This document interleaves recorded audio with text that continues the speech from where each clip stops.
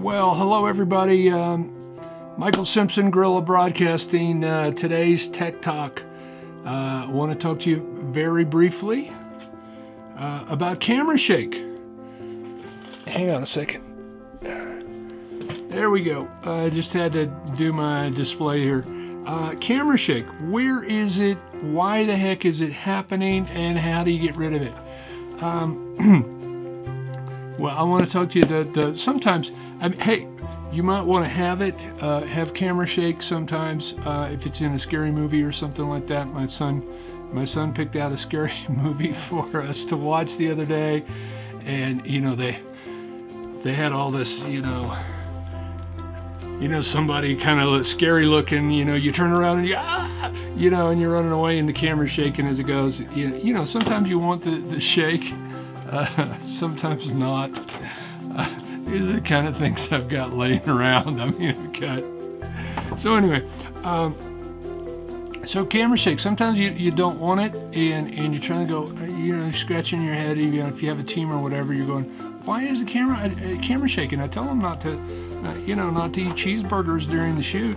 But anyway, so camera shake. Here's one of the things I've seen recently.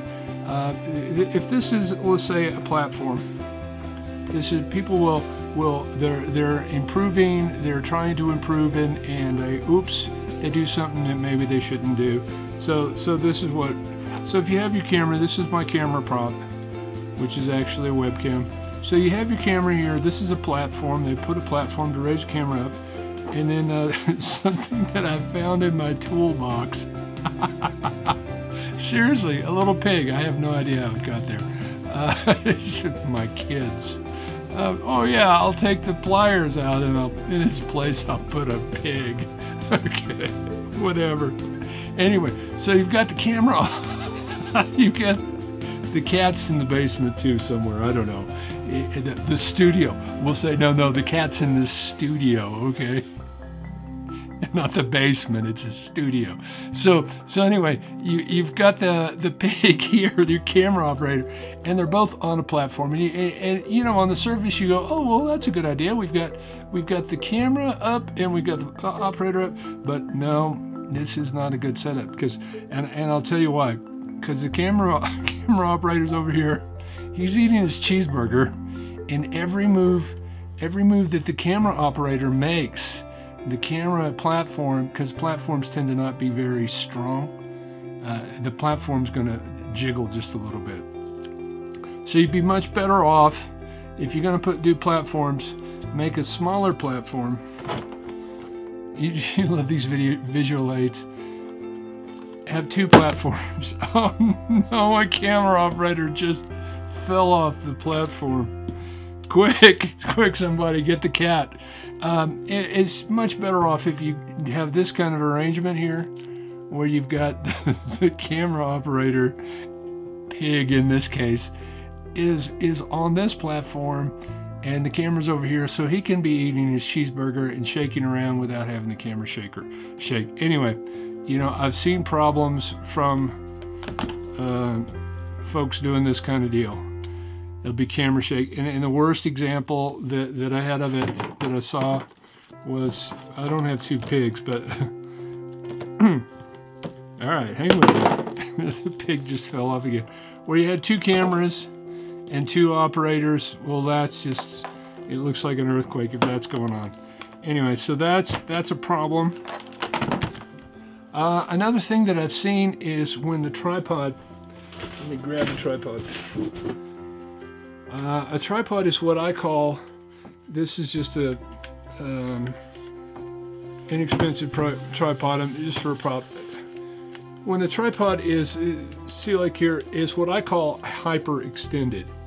It's hyperextended like this, and then you've got your operator just like reaching up like this to operate it, and that's okay if you're just going up for a shot.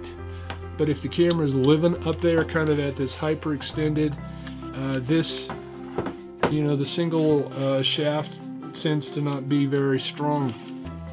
Or stable, I should say. And especially if you've got a heavy camera up here, it's just ingredients for wobbliness. Take that camera back down. And then the other thing you can do to kind of help is if you have sandbags, a sandbag or whatever, and you can put it on like one of these things.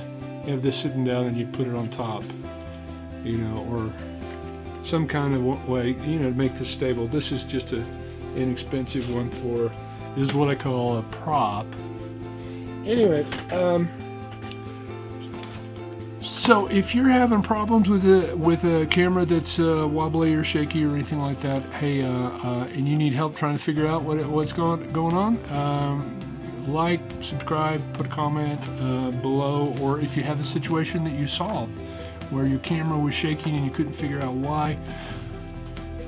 Anyway, well, one of the fixes, if you wind up getting some footage that is shaky, what you can do is you can fix that in post-production. You want to try to not do, you know, that old saying where you go, oh well, just fix it in post. Try not to do that.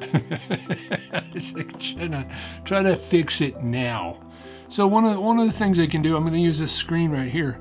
I can see is if you've got this picture that's all wobbly like this, going this way or this way, in post-production you can kind of, it's amazing what computers can do these days. The computer is smart enough to figure out, you know, if this is what's going, that it crops in so you don't see the hands. You don't see the hands up here or the frames. I don't know if I'm explaining this very well, but anyway, you can fix it. Try to get rid of the wobble.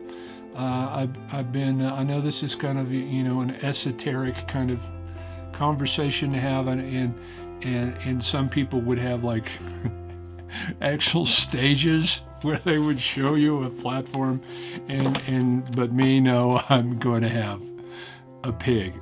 So anyway, the pig's more fun anyway. Anyway, that's it for today. Camera shake. Where does it come from? How to fix it? God bless you, everybody. Have a good one.